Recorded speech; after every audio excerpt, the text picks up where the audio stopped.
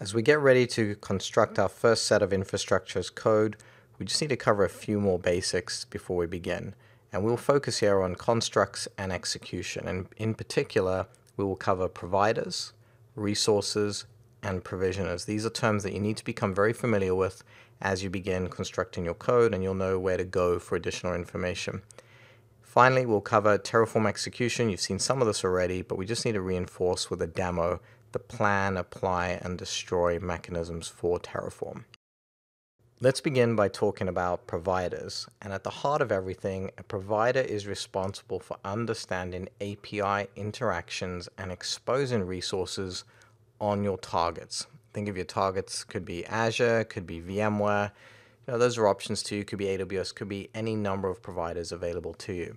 If we go over to the Terraform documentation on their website and expand out the docs, scroll down, you'll see providers listed there, and you'll see providers for all sorts of clouds and other options. So, Alibaba Cloud, AWS, Azure, where we're going to focus today. If you go into the Azure provider, it will give you details on all of the data sources it understands, how to interact with them. Everything you could possibly want to know is pretty much going to be in this documentation section as you continue to expand and cover other resources in your environment.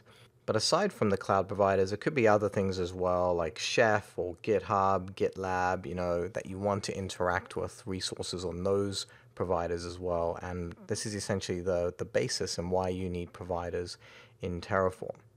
Moving on to resources, this is where we actually define the objects that we want to create in our environment.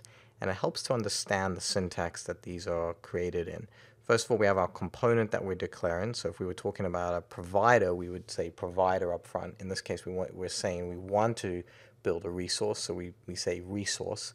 Then we talk to the provider that's going to provide the resource. So in this case, the provider for Azure, because we're using the ARM series of Azure now. No one's really using Classic anymore. And so we look at Azure RM as our provider. Then we define our resource type. In this case, a resource group is the example. So if I'm just creating a resource group in Azure, the provider is Azure RM, and the type of resource I'm creating is a resource group. And then I give it a name. And this is a name to Terraform. This isn't the name that's going to be created in Azure. We'll come on to that a little bit later on.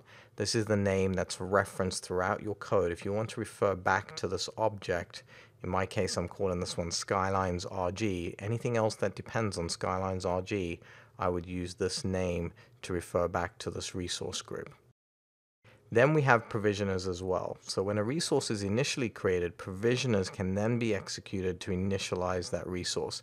So think about it as the provider sets up the resource, but perhaps we want to execute something inside of that resource. And this could be local or remote execution.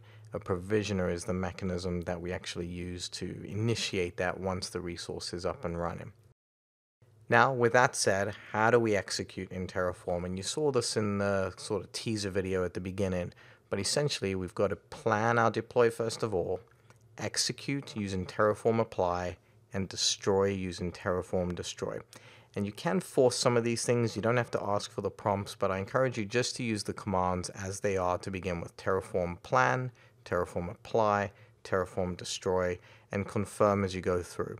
Anytime you build something, do a plan before. This will tell you what it's going to do.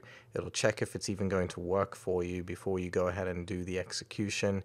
It's just common sense, obviously, to do the plan and then execute.